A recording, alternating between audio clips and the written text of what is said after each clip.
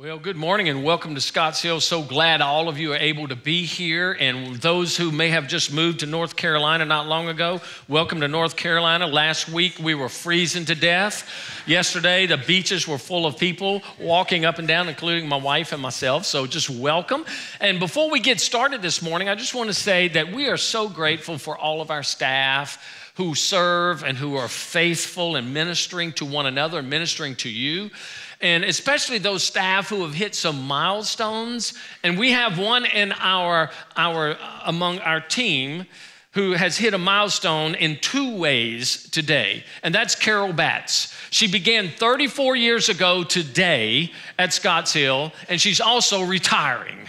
And so we've got both of those things happening while we celebrate on one hand Carol's faithfulness here for 34 years, we also are saddened on the other side that she's going to be leaving us. And she's no longer going to be the queen of Scotts Hill, taking care of everyone on staff. So here's what we do. We normally recognize them. We normally bring them on a platform. We normally give them a plaque and some financial gift, but Carol would have none of that. And so she doesn't want to come on a platform, but if you know Carol and you appreciate Carol, when you get the opportunity, here's what I would encourage you to do. A couple of things. Maybe give her a card and maybe a gift certificate or something in there just to demonstrate your appreciation for her 34 years of service. And we want to celebrate together. So we just give thanks to God for Carol Batts and her faithfulness at Scotts Hill. Yeah. I don't know if you're in a Cross Point, Carol, or a Cross Point Center or where you are, but we just love you and we appreciate you. I've told you before that our family loves amusement parks. And when our kids were growing up, the highlights of the amusement park were always finding the roller coaster rides. And we had the perfect roller coaster family. There were four of us, Chris and myself and Ryan and Leslie. And when you only have four, it's real easy to get on roller coasters. You either fill in a whole row or you break up in two groups of two. And so we loved roller coasters, and we'd get to these amusement parks, we would navigate ourselves in that line and try to get to the very front of the car, because that's the most exciting part of the ride, is on the front end. And so we would get in there, we'd strap ourselves in, and then that roller coaster would take off, and it would slowly click up that hill. Click, click, click. And as it goes up the hill, it would drop on that first one. And there was this exhilarating fall. Man, your ride has begun and you're excited. And then it makes a bank to the right. It does a loop. It does all kinds of ups and downs. Makes this fantastic turn down towards the finale. Everybody's got their hands up in the air. We're looking for the camera. And as we pass that camera, you're on the ride of your life. Then all of a sudden, it comes to a screeching halt. And the ride's over. 30 seconds, 2 hours in line, 30 seconds of exhilarating fun. Then you get off the roller coaster and you transition through the park to get to another one so you can do the same thing all over again. That's what I feel like we've been on with the book of Romans. We started off slow and clicking up that hill. And then we have that drop where he tells us that we're all under the judgment and the wrath of God. And then we make that banking turn and we start to hear of the gospel of Jesus Christ and what he's done for us on the cross. And we make the loop of justification by our faith and that we're forgiven, we're acquitted of all of our sins. Then all of a sudden we make that last bankment coming up over the hill with our hands celebrating in the air, rejoicing because there is no condemnation and no separation in Christ Jesus. And we're looking for the camera of joy.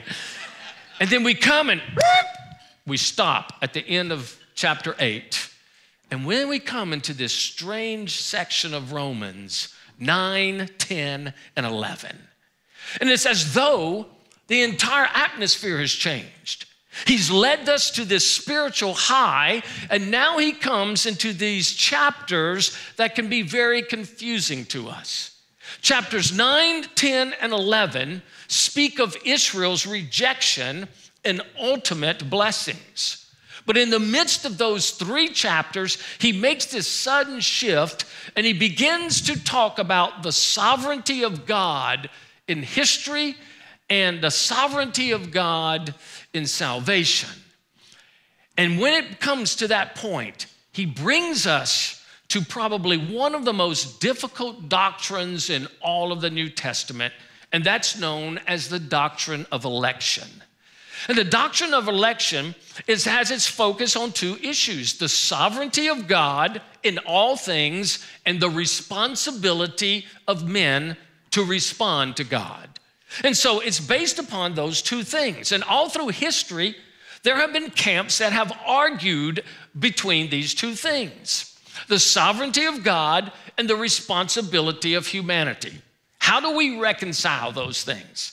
And we've yet to find the best way to do that, because through the course of history, great men have debated over this. Augustine and Pelagius. Augustine was firmly based on the sovereignty of God in all things, including our salvation. And Pelagius believed in the free will of man in all things and choosing salvation.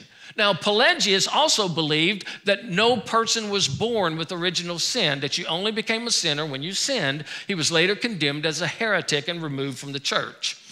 But then that grew from another person, John Calvin and Jacob Arminius. And John Calvin held very strongly to Calvinism beliefs, which is the sovereignty of God in all things. And Jacob Arminius held very firmly on the free will of humanity when it comes to salvation. And they have had their debates. And as a result of that, there were two camps that have been found over the years called Calvinism and Arminianism. And even in Baptist churches all around the world, these two camps seem to come at each other and are always combating and arguing, and there has been a lot of division in that. When it comes down to that, there have been other camps that have developed over that. People have asked me, Phil, where are we in this whole debate? Where do we find ourselves in these two camps? Are we Calvinist or are we Arminian? Well, we would say what we are is we're Reformed. And being Reformed recognizes that there's always a tension between those two things. That we believe strongly in the sovereignty of God, that God as sovereign can exercise his sovereignty freely any way he chooses, but there is also human responsibility, that we are responsible to respond to the grace of God. Now, even in that choosing or responding to God, God is at work even in the midst of that. So would we call ourselves Reformed? We would say that all of our elders and our pastors fall within that category. But we do not use the label Calvinism. We do not use the label Reformed.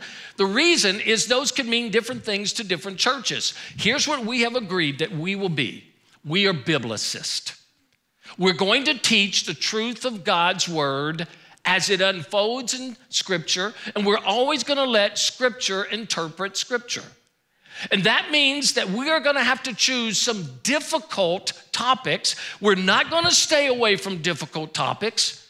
We're going to teach those with the clearest understanding that we can gain for the purpose and the glory of God and for the saints to come together. Now, when it comes to issues like these, there are going to be differences. There are going to be different positions that we may hold to. But none of these things undermine the reality that it is the gospel that is the power of God unto salvation. And we will always unite around the gospel. So when we get in chapter 9, 10, and 11, we're going to be dealing with some really heady issues of sovereignty and responsibility. Now, when we read these chapters, we really need to read them in a unit. Last week, I told you to read chapter 9. Scratch your head. Come here and listen as we unfold this. But we really need to read 9, 10, and 11. And here's why. Here's a simple chart. In chapter 9, Paul emphasizes God's sovereignty in history and salvation. He's talking about God's freedom to do what he wishes. One thing we need to remember, he is God and we are not. In chapter 10, it speaks of man's responsibility in salvation. All right, we understand what our role is and how God works in our lives and how we respond to his grace in our life.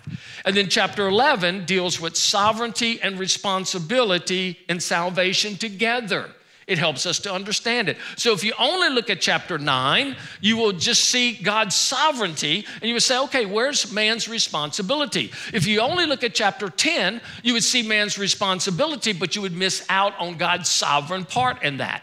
And if you read only chapter 11, you'll be confused. So we're going to tie all of these together to help us to see that he's not only talking about Israel's past and future, but the greater picture is here is that God is sovereign and he is free to do as he wishes.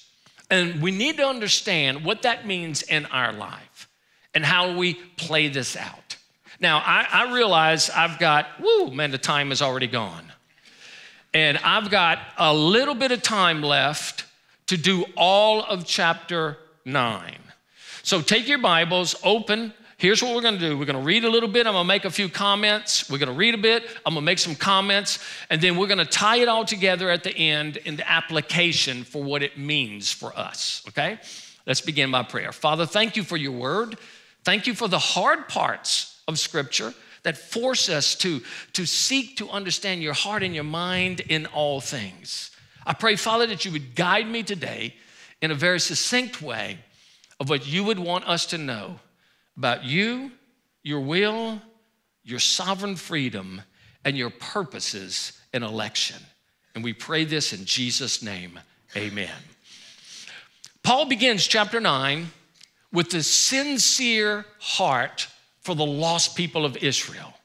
The people of Israel have basically rejected the message of the gospel, and they've rejected Christ.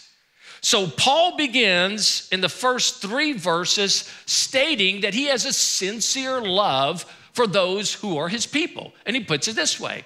He says, I'm speaking the truth in Christ. I'm not lying. My conscience bears witness in the Holy Spirit that I have great sorrow and unceasing anguish in my heart. For if I could wish that I myself were accursed and cut off from Christ for the sake of my brothers, my kinsmen, according to the flesh. Paul has this incredible passion that he would even, if possible, give up his salvation so that his fellow Jews would be saved. Now, Paul is not suggesting that a person can lose their salvation. He's stating the impossible. He cannot lose his salvation, but if it were possible, he would be willing to give up the most precious thing that others would come to know Christ. And let me tell you, this passage convicted me last week. Because if Paul is willing to give up his salvation for the lost, I wonder, what am I willing to give up to reach lost people? I can't give up my salvation. We know that is secure. But am I willing to give up my time? Am I willing to give up my talents? Am I willing to give up my treasures? Am I willing to give up my inconveniences? Am I willing to give up my comfort? Am I willing to give up the ease of my life that I can tell others about Christ? You hear the burden he had? What an incredible burden. And it just reminds us that's the kind of burden we are to have for lost people. We are constantly be concerned for them in the sense that we need to tell them about Jesus because he's the only one who can transform their lives. And just because you have a strong belief in the sovereignty of God doesn't mean you don't have a responsibility to tell people about Jesus. That should drive us all the more to tell people that they need a Savior who can lead them into an everlasting relationship with him. Now, why is he so grieved? Verses 4 and 5. He says they are Israelites. They're the chosen people of God. And to them belong the adoption. They are the sons and daughters of God. The glory, the very presence, the Shekinah glory of God. The covenants from Adam in the garden all the way to David. The giving of the law, they had the 10 commandments, the worship, the tabernacle, and the temple, and the promises of God. To them belong the patriarchs, which were all the prophets, and from their race, their own flesh, comes the Christ, who is Jesus, who is God over all, blessed forever. In other words, they've rejected every single thing that God gave to them, and yet Paul's heart is broken over this. Now, Paul has just set up his whole argument about God's sovereignty because he has this imaginary inquisitor coming and asking questions. And this inquisitor is going to ask 4 questions in chapter 9, and every one of those questions is going to lead Paul to teach us a truth about the sovereignty of God. Now, God's sovereignty is that he does as he pleases, when he pleases, and everything he does pleases him. He's the omnipotent God. He does not need our permission to do anything. He is God. We are not. And this inquisitor comes and he begins asking questions. And the first question leads us to the very first point that Paul wants to teach us about God's sovereignty. And here it is, that God works out his sovereign purposes in history. God is always going to work out his sovereign purposes through history. And the question that this inquisitor asks is, has God's promises failed Israel? Well, wait a minute, Paul. They've got all of these wonderful blessings. They've got the prophets. They've got the law. They've got the temple. They got the very glory of God. They even had Christ, and they nailed him to the cross. Aren't his promises failing the people of Israel? Is it that if God's failing the people of Israel, could he possibly even fail us? And so Paul answers that. And what does he say? But it is not as though the word of God has failed. God forbid, his word has not failed Israel. Then he goes on, for not all who are descended from Israel belong to Israel, and not all are children of Abraham because they are his offspring. In other words, he's saying this, listen, just because a person is born in a nation of Israel doesn't make them a true Israelite. Just because a person is from Abraham does not make them a true son of Abraham. Your descendancy, your ancestry doesn't make you anything special. Why? Here's why. He does a play on words. The name Israel means governed by God. And what he's saying is this, not everybody in Israel is governed by God. Not everybody in Israel has been called by him, have surrendered their lives to him, who have chosen to walk faithfully before him and have been counted righteous because of that. Not everybody in Israel is a true Israelite. In other words, there is an Israel within Israel. And that Israel that's governed by God, those are the ones who belong to God. The same is true in the life of the church. We got churchgoers all the time. Not every churchgoer is in the church. Oh, sure, there's the organization of the church, but then there's the living organism that's the church. And there are many people who will go to church every single Sunday, and they might have an aunt, an uncle, a mom, a dad, a grandmother, a grandfather, a cousin, a brother who are Christians, but that does not make them a Christian. You see, only those who have been called by God and who have submitted to God and have responded to his grace and walked by faith in Christ is the true church. And so Paul's saying, no, it hasn't failed. God never promised to save everybody in Israel. And then he gives this wonderful illustration of how God sovereignly chooses in history to use those whom he wants to use for his purposes. First, he gives us 2 brothers, Isaac over Ishmael. In verses 7 through 9, he tells us that God chooses Isaac over Ishmael. Here's how he lays it out. He says, through Isaac shall your offspring be named. This means that it is not the children of the flesh who are the children of God, but the children of the promise who are counted as offspring. For this is what the promise said, about this time next year, I will return and Sarah shall have a son. Ishmael is the son of Abraham and Hagar. That was Sarah's handmaiden. Remember, Abraham and Sarah could not have children. God appeared to them and said, Sarah, you're going to have a child of promise. One day you'll get pregnant. Well, they waited, nothing happened. So what did she do? She decided on her own, they're going to get their own son. So she says, Abraham, here's my handmaiden Hagar. I want you to sleep with her and give me a son. And Abraham said, all right. Yeah, if you want, And so he's married to her, and they have Ishmael. And Ishmael's growing up, okay? And then Sarah becomes pregnant, and she has Isaac. And what God says is before any of this has happened, God already chose that Isaac would be the one from whom the line of the Messiah would come. And we see even in the Old Testament, God sovereignly choosing for his purpose in history. But we see it in a second way. We see it in Jacob and Esau. The same thing happens, verses 10 through 13. And not only so, but also when Rebekah had conceived children by one man, which was Isaac, our forefather Isaac, though they were not yet born and had done nothing either good or bad, in order that God's purpose of election might continue, not because of works, but because of him who calls. She was told that the older will serve the younger. As it is written, Jacob I have loved, and Esau I have hated. This is a verse that gives a lot of people a problem. What is God saying here? The same thing. When it comes to choosing people who will fulfill his purpose in history, God sovereignly has the freedom to do that. And what does he do?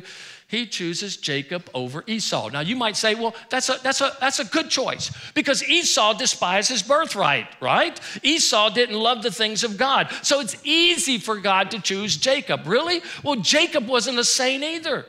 Jacob was a deceiver. He was dishonest. He tricked people. And besides, God didn't look through the corridor of time to see which one would be the better one because both of them were wicked.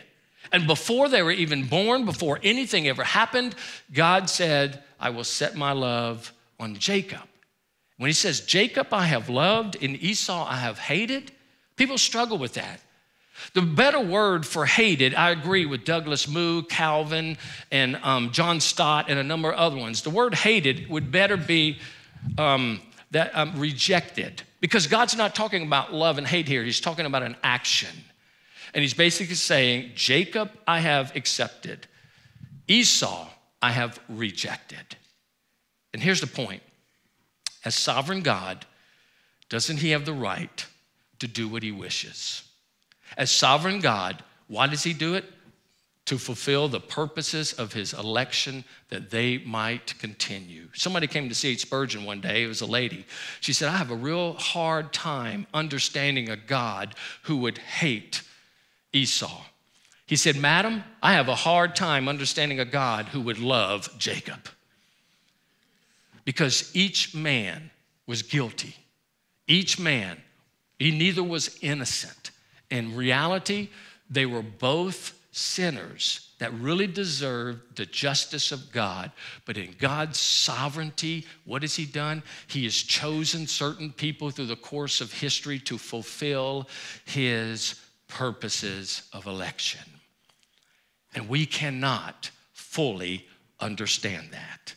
So we see all through history the hand of God and the providence of God as he's setting up kings and tearing kings down, which demonstrates his sovereign freedom over all things.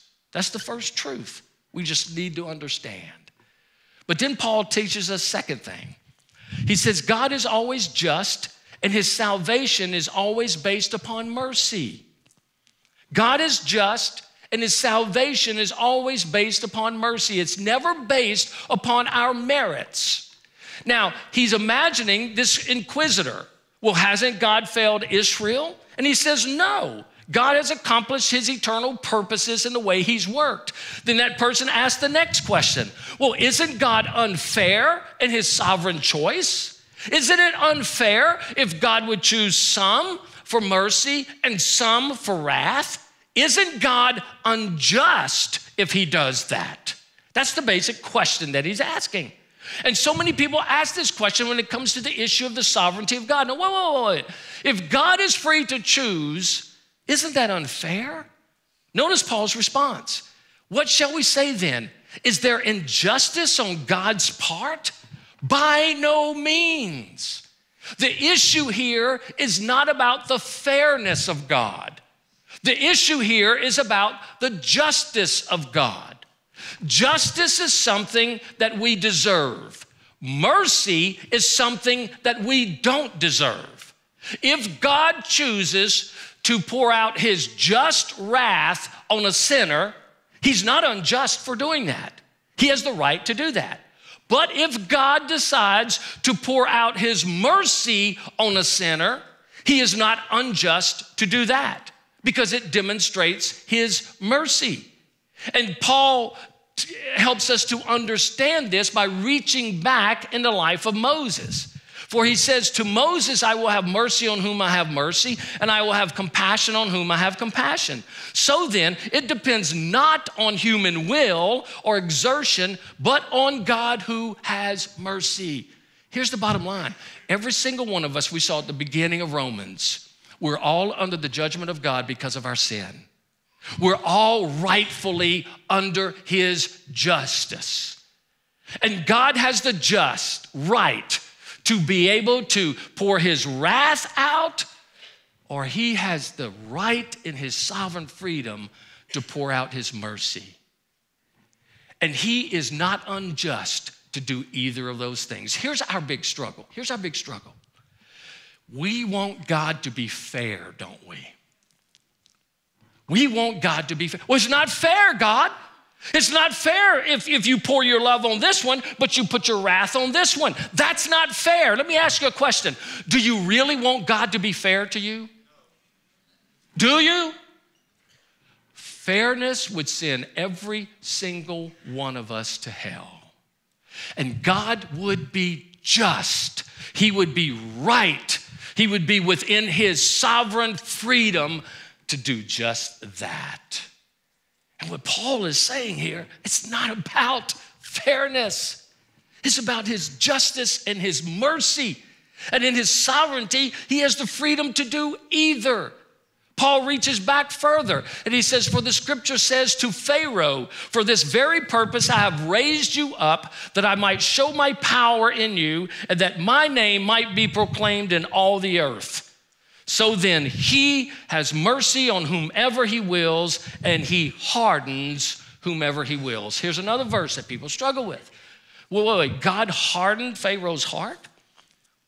Well, that is true. But what we see in scripture is that Pharaoh first hardened his own heart. 5 times it says Pharaoh hardened his heart. Pharaoh hardened his heart. Pharaoh hardened his heart. And then after all those times it says God hardened his heart. What does that mean? God just let him go the way and the direction of his heart. God says, you don't want to listen to me? You're not willing to submit to me? Then I'll let you live out of the condition of your heart. And by doing that, God allowed his heart to become hardened because Pharaoh had already made the choice that he was going to do that. And even in the midst of that, God just let him go. And there's a reminder to me that God in his justice could just let us all go our way. But God in his love and his mercy, what does he do? He comes and he convicts our hearts. He begins to speak to us about our sin. He shows us who he is. We hear the gospel of Christ, and his mercy washes over us, and it demonstrates his mercy and his justice. I love what John Stott wrote, one of my favorite commentators. I actually have a book on my coffee table in my office. He was an avid bird watcher. And he signed that book just for me because I had some conversations over the years with him through letters and such.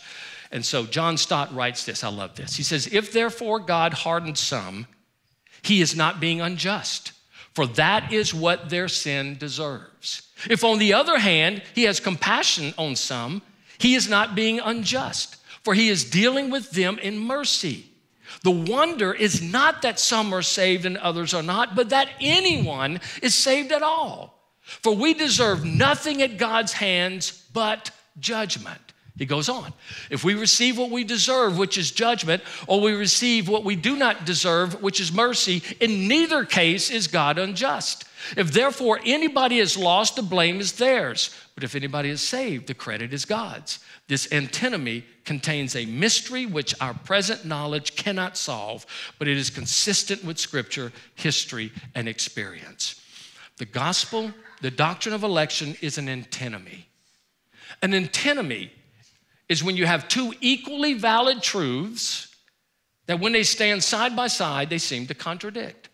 Chosen from the foundation of the earth, whosoever will call upon the name of the Lord shall be saved. Sovereignty, human responsibility. And we cannot reconcile these things in our mind. It's a mystery. And yet in the midst of this, we try to figure out, we divide into camps, we get all worked up against one another rather than recognizing both are true. I can give you a beautiful picture of this. Years ago, I heard Chip Ingram. I was at a church, and he was speaking there as a guest speaker. And he was speaking about the sovereignty of God, which is funny because he was in an Arminian church. And he's preaching on the sovereignty of God. And he talks about there'd be like two ropes coming down from heaven. You can't see where they go, but you can only see them coming down. And on one rope, it says, chosen from the foundations of the earth. The other rope, it says, whosoever calls upon the name of the Lord will be saved. They're both here. They're both equal. But if you put weight on this one comes up. You put weight on this one comes up. And while we see that they're two separate ropes, in heaven, they're the same rope that come all the way down in a mystery that you and I cannot comprehend. But in the midst of that, it is God's sovereignty that works in our lives, that bring us to understand truth, and that calls us to repentance, to turn to Him. Here's the third point. God has the sovereign right over His creation. And He gives a beautiful illustration of this. The inquisitor asked the question again. He's like, okay, whoa. It's not fair. It's not fair. Then he says this, if God sovereignly chooses, then why does He find fault in those who don't respond to His grace? If God is the one who's chosen, He's working all the situations in my life, and if He chooses this person, but I'm not chosen, then how can He hold me at fault? This was a person who's not willing to be responsible. This was a person who was asking this question in an arrogant way, trying to trip Paul up. How does Paul respond? He says, you will say to me then, why does he still find fault? For who can resist his will? But who are you, O man, to answer God back? It's like the man's going to stand before God one day and say, well, I got one for you, God. You've been working in your sovereignty. You've been doing all this, and yet I haven't experienced your sovereign grace in my life. So how can you hold me responsible? Can you imagine somebody yelling at God like that? It might sound like, listen to God. And Paul is saying, who are you to stand before the creator of the universe and tell him how he is to run all things? Then he gives this illustration of the potter. What will what is molded say to its molder? Why have you made me like this? Has the potter no right over the clay to make out of the same lump one vessel for honorable use and another for dishonorable use? He's just saying, doesn't the potter have the authority? And every one of us would say yes. I mean, the clay never says, I really don't like the way you make me. I want you to be able to make me in a little different way. We hear a lot of that today when people don't like their sexuality and gender. Isn't that true? But God has a sovereign right to do what He wants. And then he goes on. This is a really verse that really gets people. What if God, desiring to show His wrath and to make known His power, has endured with much patience vessels of wrath prepared for destruction, in order to make known the riches of His glory for vessels of mercy, which He prepared beforehand in glory? He's talking about two kinds of vessels, those prepared for destruction, those are vessels of mercy. And the ones who are prepared for destruction, some people misinterpret this. They say that God has a double predestination, that some He predestines to hell and some He predestines to heaven. That is not true. That's a wrong view.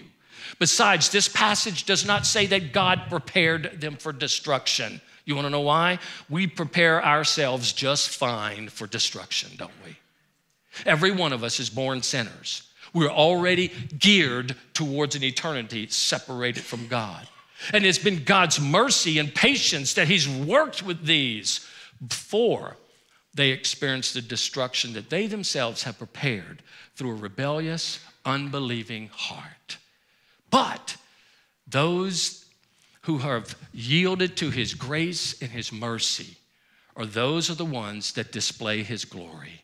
And God is not unjust to pour His wrath on those who deserve it, and to pour His grace on those who don't deserve it.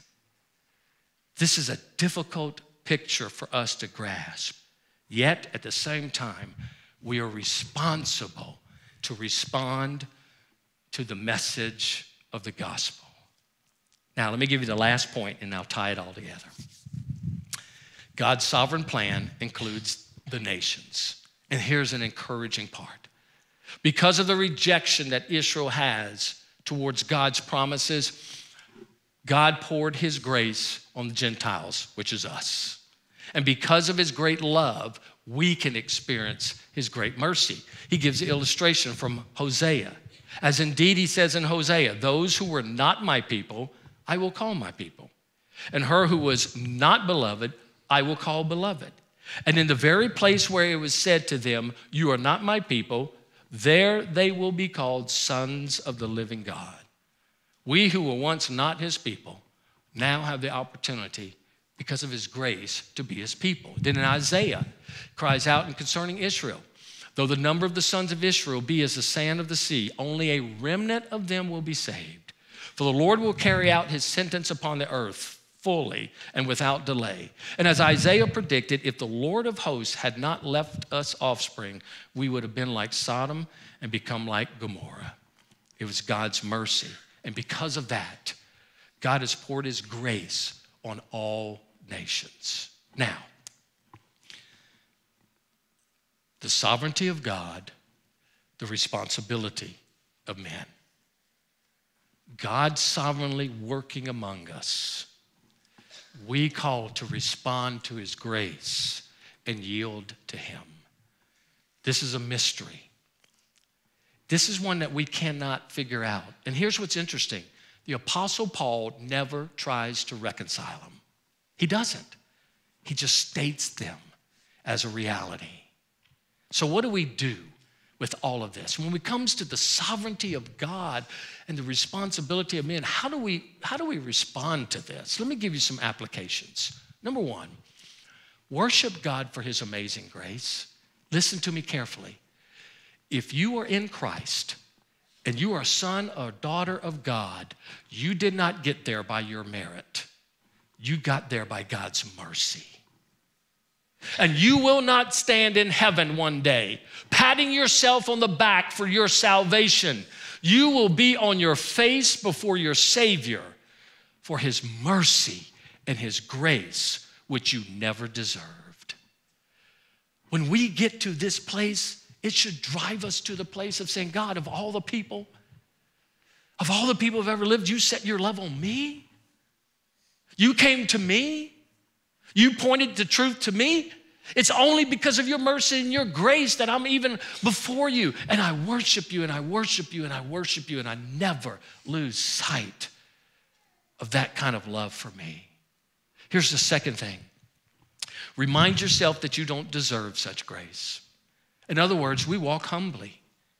And we walk every day recognizing that the grace I have is just simply from a loving, sovereign God who has loved me. Here's the third thing. Embrace the mysteries of God even though you don't understand them.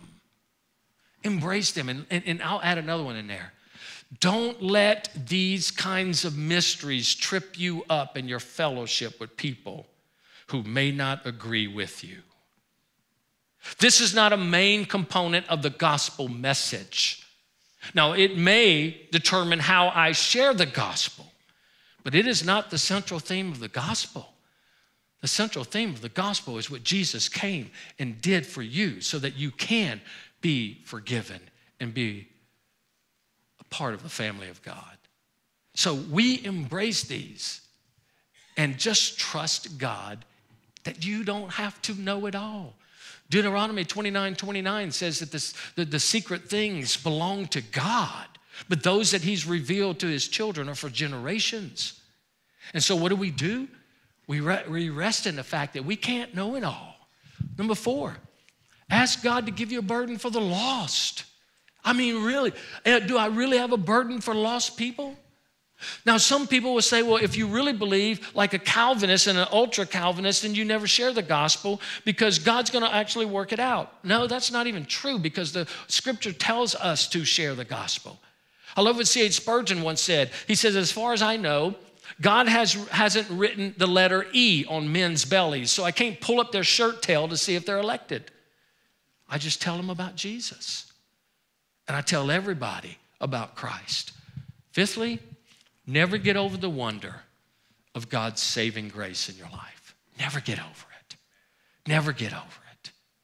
I have dear brothers who are Arminian and who lay heavily on the free will of man. I have dear brothers who are in the Calvinistic camp and some hyper-Calvinistic. And I have brothers and sisters who are in the middle. What we do is we walk together believing that God is God and he can do what he wants. And that we have a responsibility to respond to him through his grace and his mercy. And that's all I need to know. And that's how we live when it comes to these mysteries of God's sovereignty in our lives. I would say this, if you're not a believer, but something strange has been happening in your life, if you're not a believer, but God has been working in your mind and in your heart, and you're starting to have this draw towards him and these desires towards him that you've never had, and all of these things are happening and your mind is changing and you're getting this clarity and this passion that you've never had, my friend, that is God. And that's his mercy. Yield to that and respond to that in your responsibility. And as children of God, we walk knowing that he's absolutely in control of all things. And I can rest in his sovereignty completely. Next week, chapter 10, we'll be dealing with the responsibility that we have of God's call in our life. And this is the second part. You need to be here to hear the second part of that. Let's pray. Father, thank you. Thank you for our time together today. I pray that your Holy Spirit would help us to understand, and any questions that we might have, Father, that you would bring to us clarity, that we would be able to wrestle with these things even, so that we can understand that you are at work in all things. You do not treat us as puppets by just simply pulling strings in our lives.